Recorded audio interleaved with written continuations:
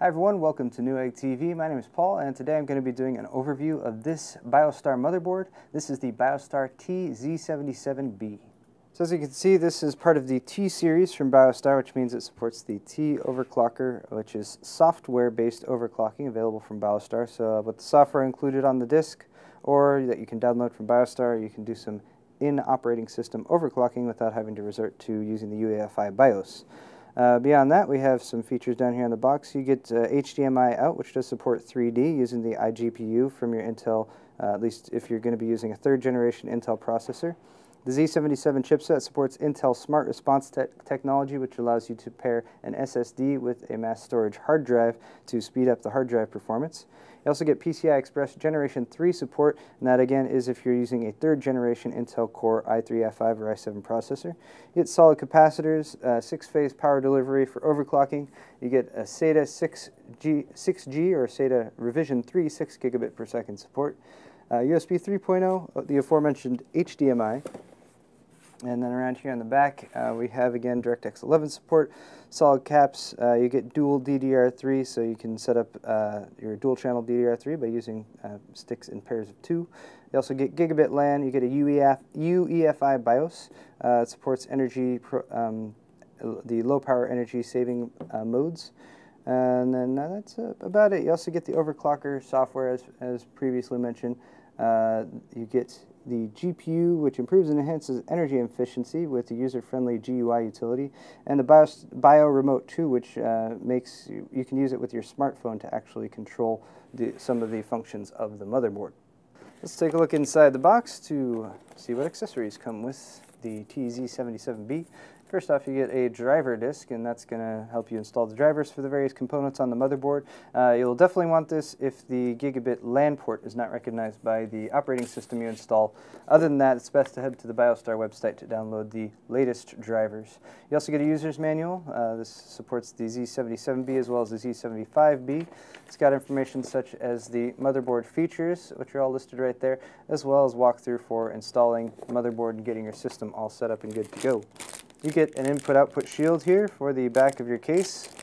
It's all metal, but it does have the engraved, for instance, HDMI right there, information showing you which port is which. You also get some serial ATA cables. They're bunched up here with a BIOSTAR Velcro tie. Love the Velcro ties. They're very handy for cable management. And then you get 4 of these serial ATA cables. They're yellow. They have straight plugs on both ends. They have little clasps that help them stay plugged in, and they will all be compatible with SATA revision 1, 2, or 3 speeds. That's about it for accessories. Let's take a look at the motherboard itself. So here's a look at the TZ77B motherboard overall. As you can see, it's got a dark brown PCB in the back. Other than that, yellow and red highlights throughout, as well as some silver in the heat sinks for the VRMs as well as the chipset. Let me first point out our fan connectors. You get 3 of them. There's a 4-pin fan connector here for your CPU fan. You also get a 3-pin system fan header right here, and another 3-pin system fan header down here at the bottom. I'm going to go over the features of the board. We'll start down here on the bottom right. First off, as you can see, there's actually surface-mounted power and reset switches right there. So if you're getting your system set up and doing outside of the box build, you can use that to turn your system on or off. You also get front panel connectors right next to that. They are labeled on the PCB itself, and the pin outs are color-coded, so you can tell what's what. Right above that, you have a surface-mounted debug LED, and you can use the debug codes that may appear on that if you're having any problem getting your system up and running to easily determine what the problem might be. You get a couple USB 2.0 front panel headers right here. Each of these you can plug in and will support 2 USB ports, so you can plug those in for front panels on your case, or if you have brackets to plug in the back, you can add additional USB ports. You get a COM header right here, and then your audio, you get an infrared header over here on the left.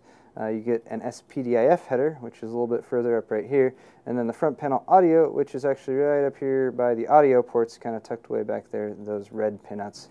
And next up, let's talk about the PCI Express area, which are all these slots right here, PCI and PCI Express. You get a mix of ports. You get 2 physically 16x PCI Express slots. The top one here is wired up fully for 16X. This board doesn't support Crossfire or SLI, but does support PCI Express Gen 3 if you're going to be using a 3rd generation Intel Core processor, aka Ivy Bridge.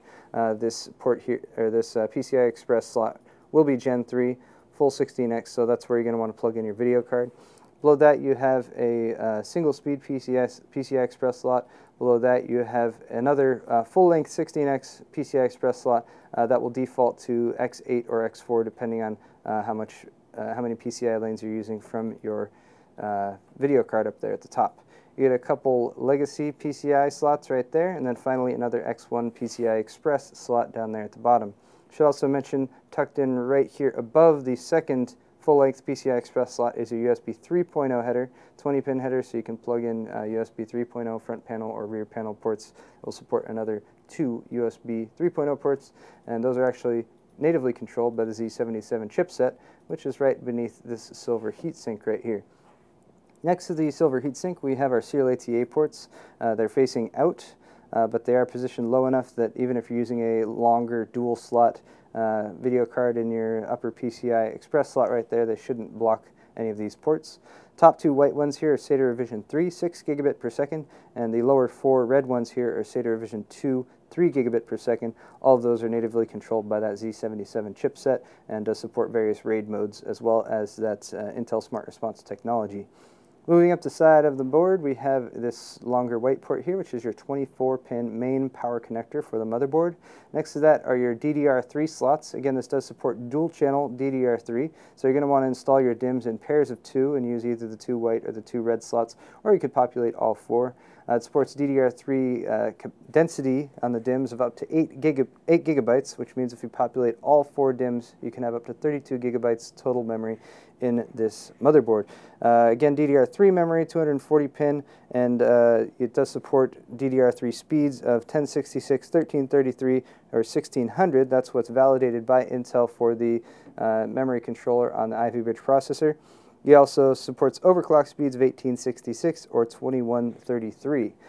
Speaking of the Ivy Bridge processor, right here is your 1155 socket. This will support the 2nd generation Intel Core i3 and i5 processors, which are also known as Sandy Bridge, and also the upcoming or maybe already released Ivy Bridge processors, depending on when you watch this video, which is known as Intel's 3rd generation Core i3, i5, and i7 processors.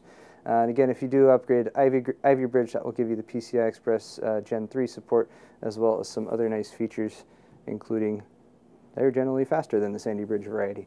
Right up here, you can see your 6-phase power delivery, and they do have some silver heat sinks there above those. As you can see, they have sort of a T shape to them, going with the theme of the T series here from BIOSTAR.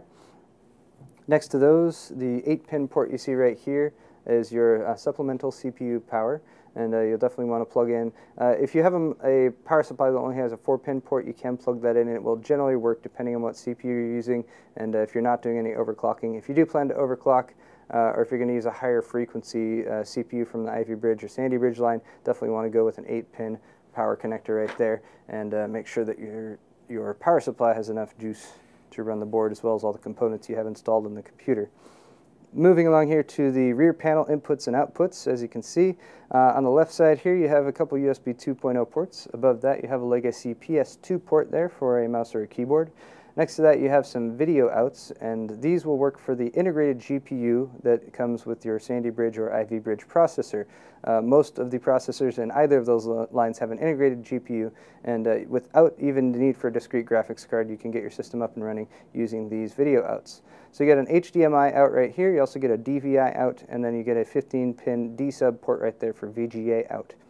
Next to that, you get a couple more USB 3.0 ports, and again, those are natively controlled by the Z77 chipset. A couple more USB 2.0 ports, there's your gigabit LAN port, and then finally you get your 7.1 channel analog audio outputs. And that's going to wrap it up for this video. Once again, this has been the BIOSTAR TZ77B motherboard featuring the Z77 chipset, as well as the 1155 socket, which supports both 2nd and 3rd generation Intel Core i3, i5, and i7 processors.